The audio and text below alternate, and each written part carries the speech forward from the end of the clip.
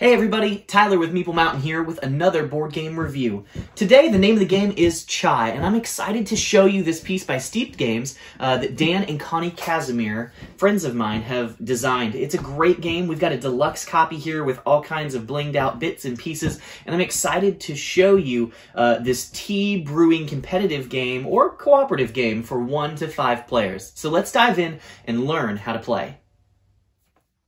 Chai is a tea brewing game for 1 to 5 players that sets you in the role of a tea house shop owner as you and your either partners or opponents set out to meet the orders that tea customers will bring to you. They're going to need lots of different things, from ingredients from the pantry, something that needs lots of sugar or vanilla, or things with lots of flavors that you'll need to collect from the market to make them happy. You'll be playing over the course of 5 rounds tracked on this really fun little thermometer here as you set out to fulfill order after order, collecting tips that are placed in these really fun little chunky cups here to collect your ingredients, all to meet orders and collect the victory points printed on the cups below. Now, you'll have to move quickly as you and, again, your partners or opponents will be setting out to fulfill the most orders as fast as they can.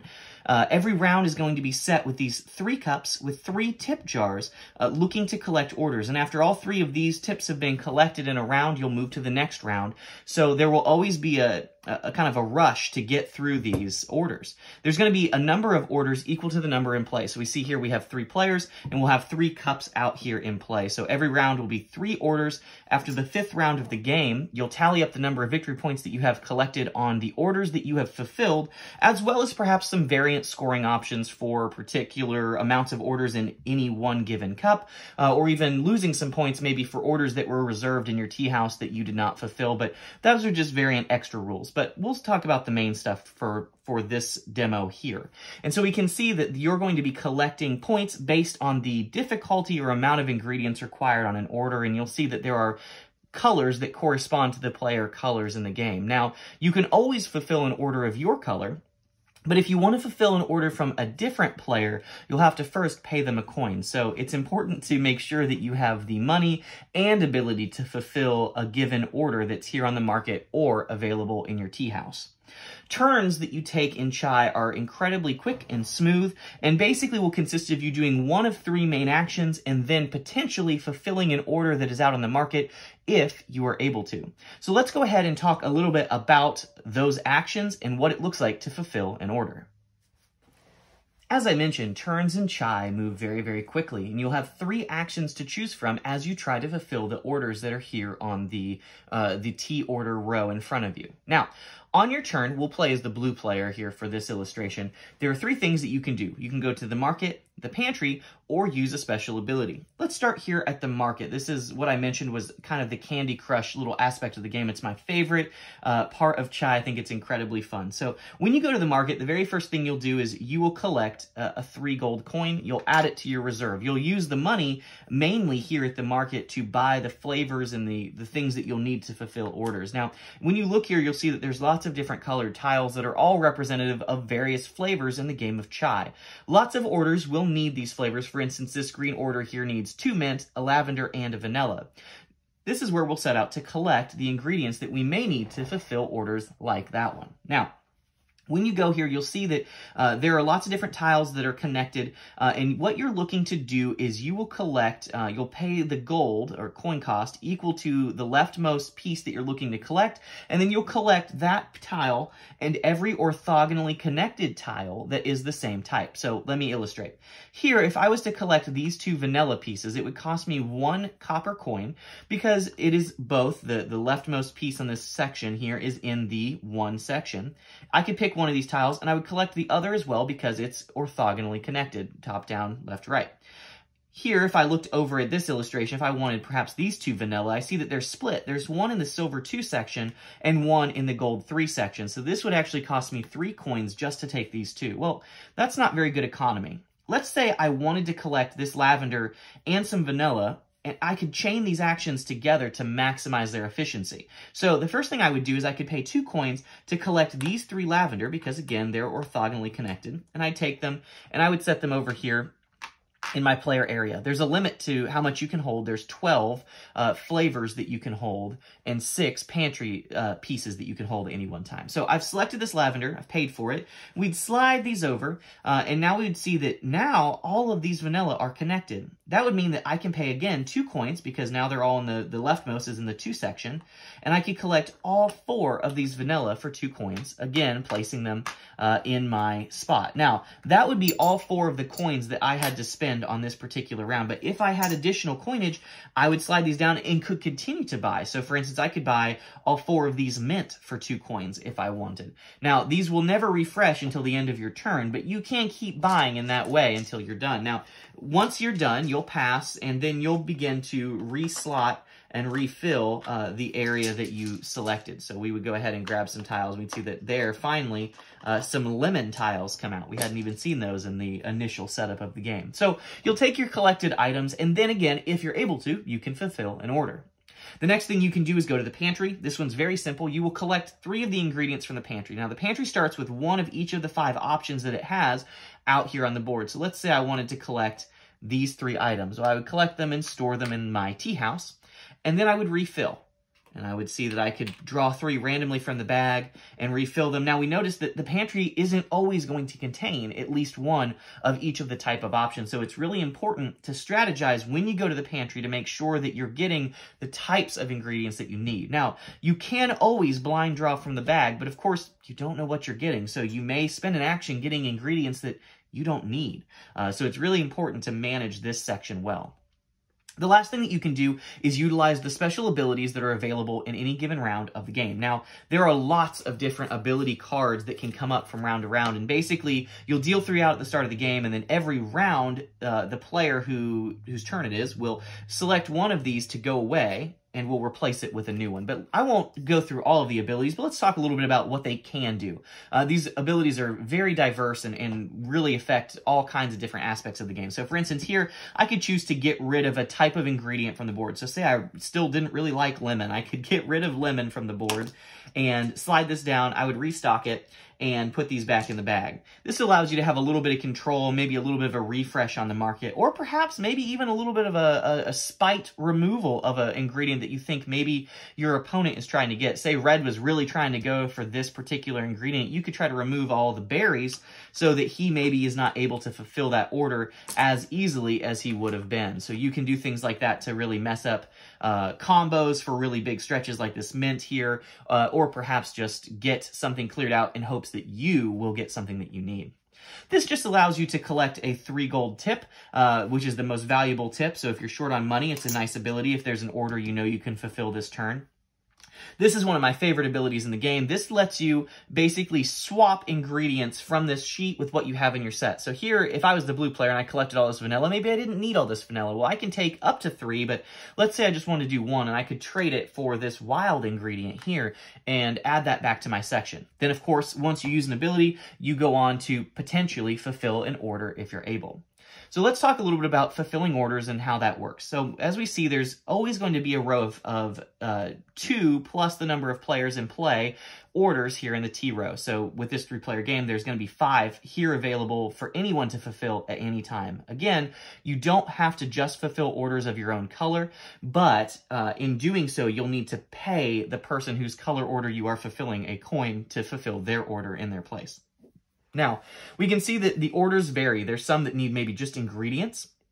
There are some that need ingredients and lots of flavors, and some that just need flavors. And they vary in points from a very low amount to some that can be quite high, depending on the complexity and difficulty of fulfilling that particular order. Now, once you've done an action on your turn, you'll look at the ingredients that you have in your tea house, both flavors and ingredients, and you'll look to see if there's an order that you can fulfill either on the main row or something that you have reserved in your tea house. Now, each player can reserve up to 3 orders into their tea house. So let's say perhaps I had reserved this person to my tea house. Now, that means that only I can fulfill this red order for the duration of the game. no one else can meet it, but it does take up a slot in my tea house. So if I'm unable to fulfill that order, I now have one less slot in my tea house that I can reserve. So you have to be careful about when you reserve orders and when you seek to fulfill them. Now, anytime an order is fulfilled, a new one will come out from the draw pile here randomly. So we'll see now that blue has a lot of options, and if other people want to fulfill orders right now, they may have to start paying blue to meet some of his tea house customer orders.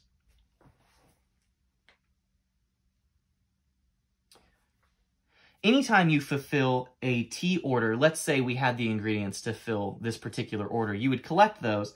You'll take a little tea leaf of your player color. You'll take all those items and you'll put them into one of the cups that has a tip symbol remaining beside it for that particular round. You will then collect the tip. So for this case, we would collect a silver 2 coin, and we would fulfill that order.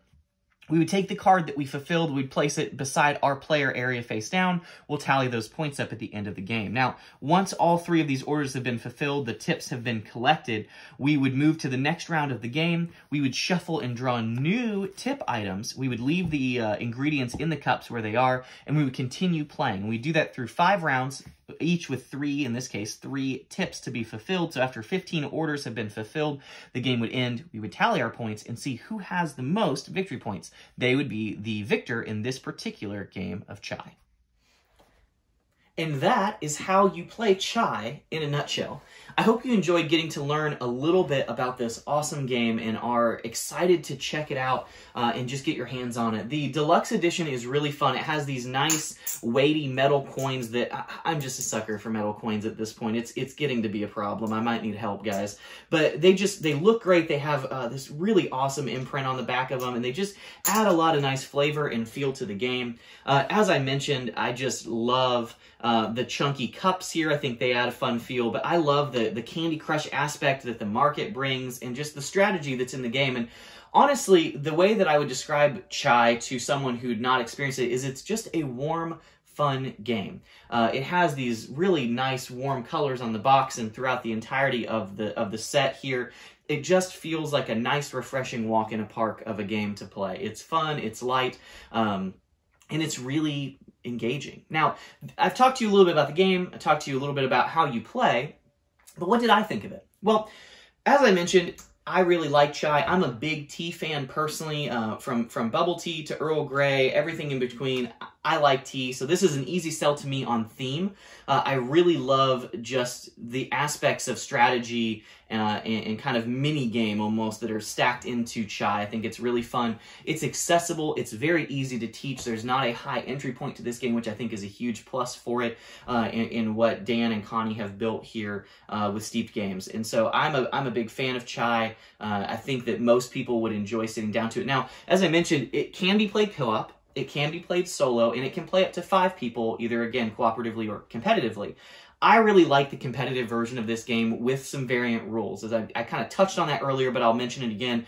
Basically, at the end of the game, you would count up the number of tea leaves that are in each cup, and the person who has the most gets a bonus victory point. You also look at anyone who has any remaining orders left in their tea house reserve, and they lose points for those orders. And so that, to me, is nice because there is a bit of a fun little take that element where you can kind of, as I mentioned, spike draft orders that you think an opponent might fulfill and put them in your tea house just to lock them away so that they can't fulfill those orders. And I like the variant rule kind of punishes you a little bit for that, kind of incentivizes you like, hey, that's cool if you want to kind of spike draft that from your opponent, but you better be able to fulfill it or it's going to hurt you a little bit at the end of the game. And so I like that cost value that you have to analyze there.